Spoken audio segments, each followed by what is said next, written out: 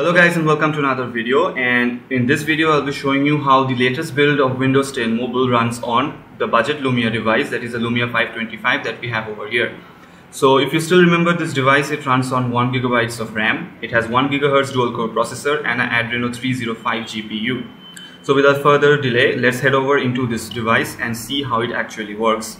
We are running on the latest build that is available to the Windows fast ring users. As you can see, we are on build number 10166.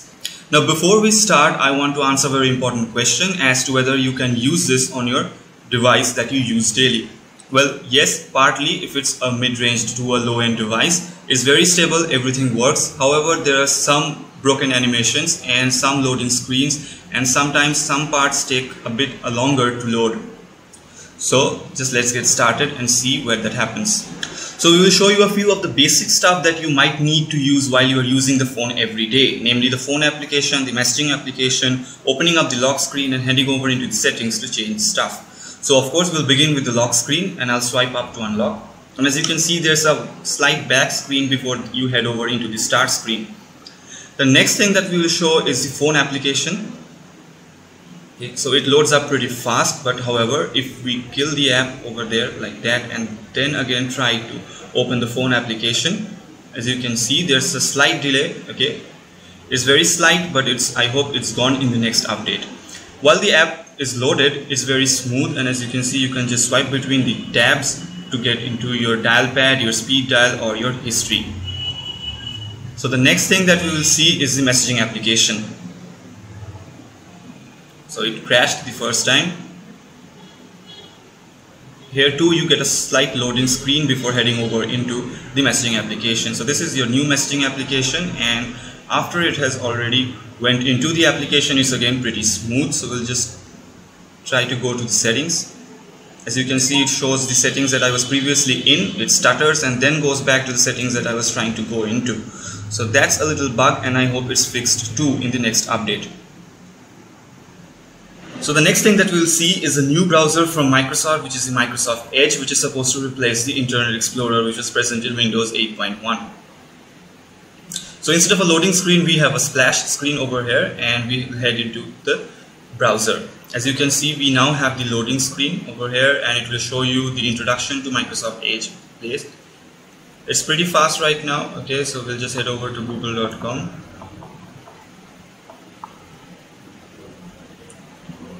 As you can see, you cannot see the loading bar right now, which is of course a bug, and it will be fixed. It's still there. The new tabs page over here, you can click on options and open an in private tab.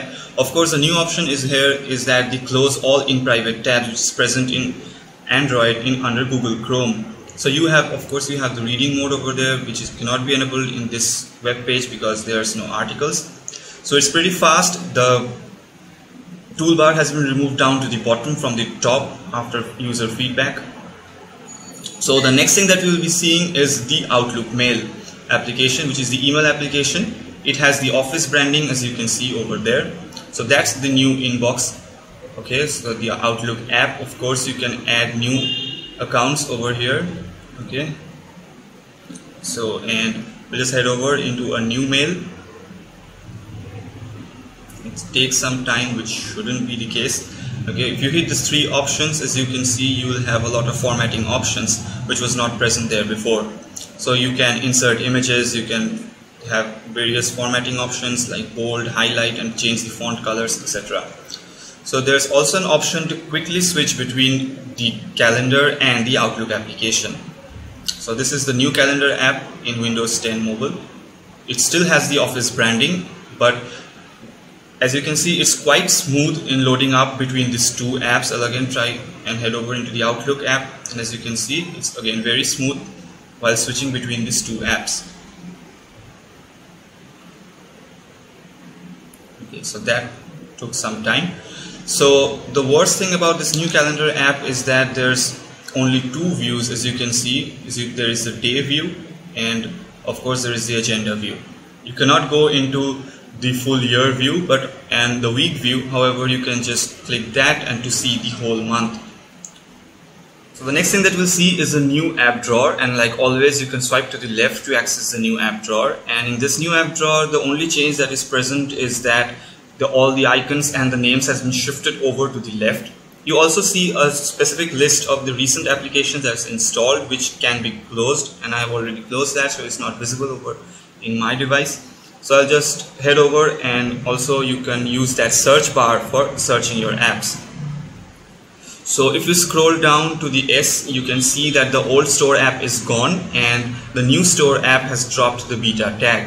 However, it still takes a hell lot of time to open up, and it has 2 splash screens, which I'm not sure why. As you can see, it's still on the splash screen and it's taking up a lot of time to open up. I don't know why they dropped the beta tag. They shouldn't have. Okay, there might be some problem. We'll just head over into the home screen again and again, try to open up the app. So we are on a black screen right now.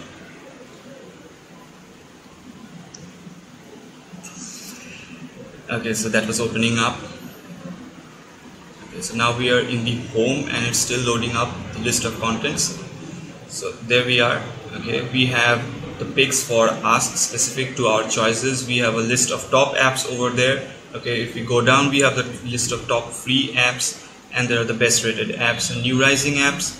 And if you scroll down to the absolute bottom, you can see the collections, the different collections.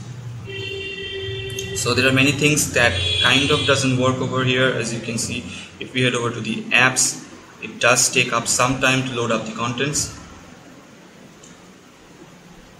So to sum it up, it still kind of feels like a beta software. There's a lot of loading screens, a lot of time to open up stuff. So the next thing that we'll see is the new Photos application.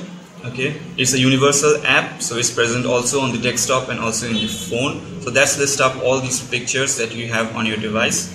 Okay, you can head over to this hamburger button and you can head over to albums, which will show you the list of albums that you have in your device. So it's pretty much very smooth and it works fine. So the last thing that we'll see is the settings menu. Okay, so we have a redesigned settings menu, but as you have seen, we also have a slight loading screen over here before loading up the settings app. So this is again a universal app, so this will match with the control panel on your Windows desktop.